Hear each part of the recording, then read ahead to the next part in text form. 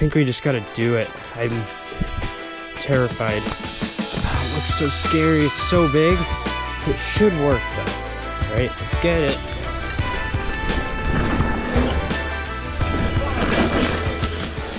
In the last video, we put the first tire tracks on the new hip jump that has been months in the making.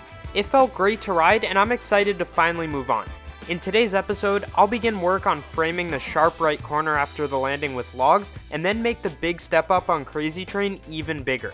Let's start by moving all the logs from the tree we cut up to where the new berm will be. Unfortunately, some of the bigger logs that I just can't move are not going to be able to go over there, even though they would be great and we would need a lot less dirt. They just have to stay here.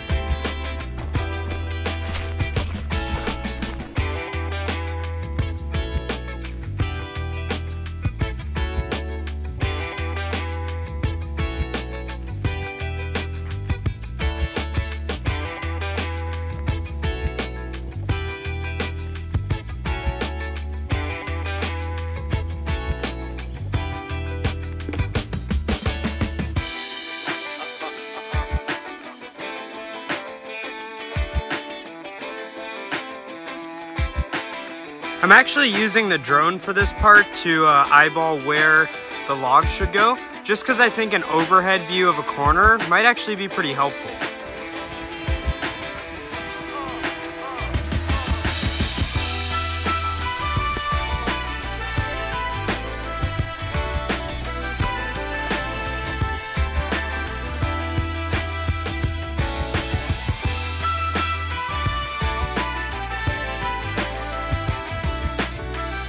Guys, I feel horrible. I haven't done this in so many months. I lifted one log, it was dead.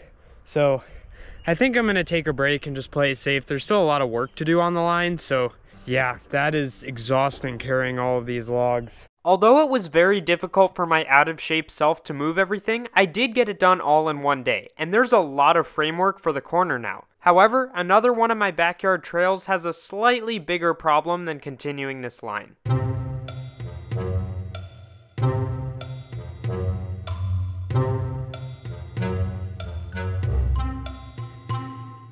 This landing that was perfect just a few months ago has collapsed. Normally, I would wait to fix this, but the weather window is becoming a pretty big problem. The early start to summer has brought us 3 weeks without rain in May, and this needs to get done before all the dirt just turns to dust. This is especially important with how much taller I want to make the landing. Before we stack it taller though, the sides need to be wider.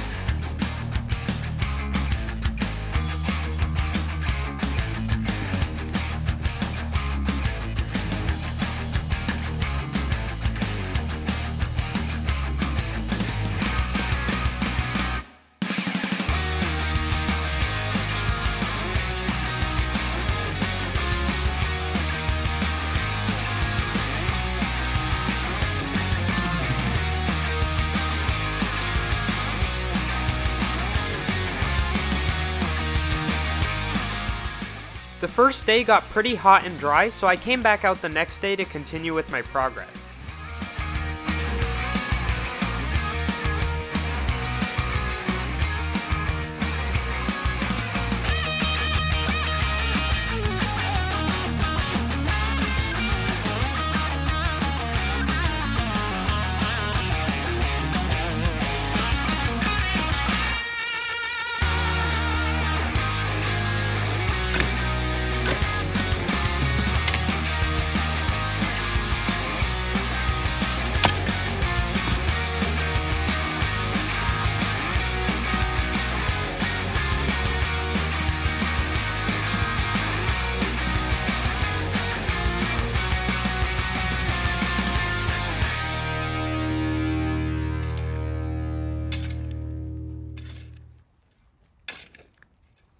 Okay, so two things. First thing is that we've got a good amount of dirt on this landing. It's getting a lot wider, but the second thing is that I'm gonna actually move this. Having tested that new lip just a few days ago, I know that we're going a lot farther than we were before. Feels great, I definitely don't wanna change it. We're gonna bring the landing out a little bit, and we're also gonna bring it up. So a lot of this dirt is really only thrown on this side because it's the closest to the pit. The dirt over on this side is nowhere near as good, so we're just gonna have to throw it right here for now, and we'll shovel it and spread it all around tomorrow. With more dirt on the side of the landing, I could now start moving the entire landing out to match the distance the lip throws you. We want this jump to be no pedals and no brakes, and since I love how the lip currently feels, moving the landing will be the easier task, plus it needed a reshape anyway.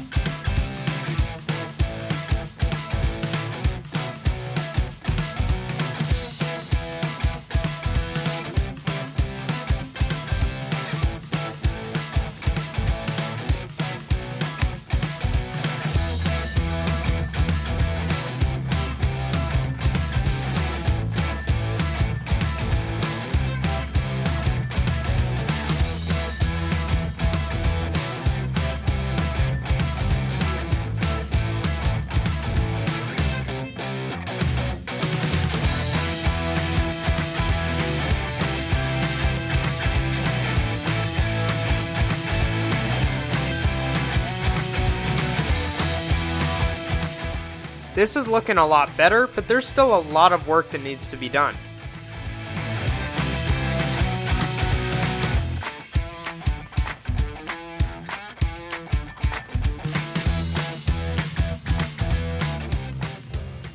Hold on.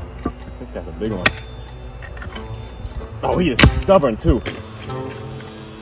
He's carving like pieces out of it.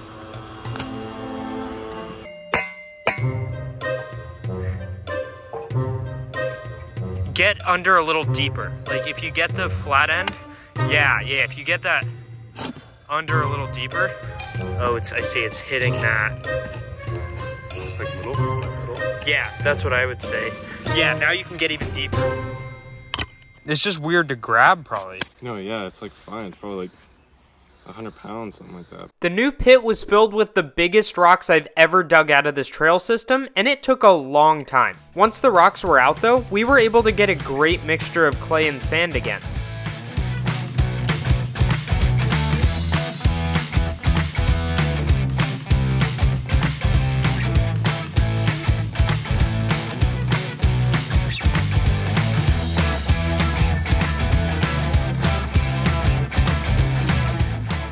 With rain in the forecast, the dirt on the landing was good, but if I wanted a nice surface, I needed a wheelbarrow and some arm strength to move dirt from the best spot on the property.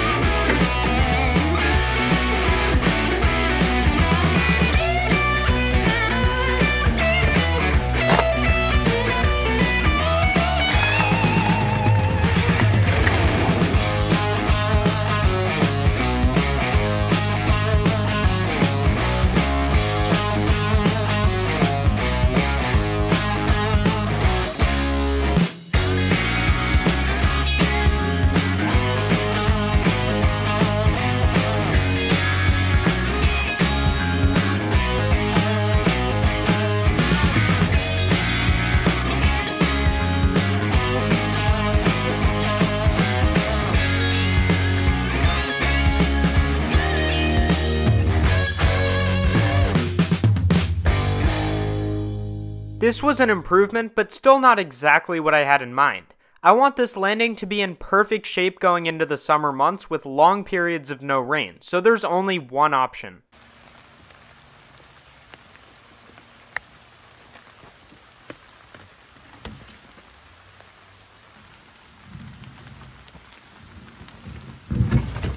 Yup, that's right. This landing is going to get a healthy load of sifted hero dirt on top. Let's hit it with one more satisfying build laps.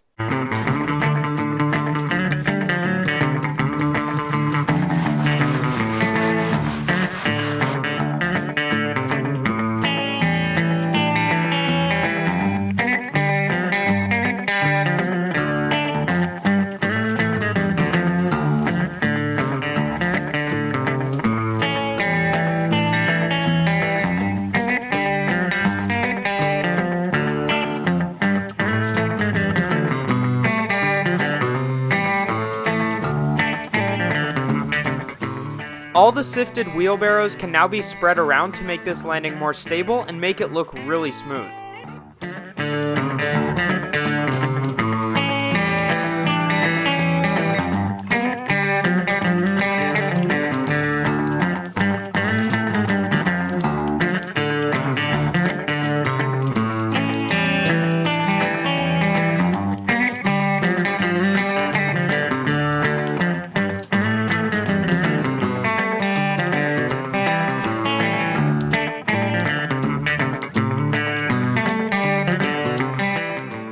Much better. I spent 5 days throwing more dirt on this landing, and it's super cool to see the work pay off. I did want to try one trick with the lip though, and it's a tactic I heard about from the builders at Duthie Hill Mountain Bike Park. By using a mix of half a gallon of Elmer's glue and water, you can make a lip harden for summer much better.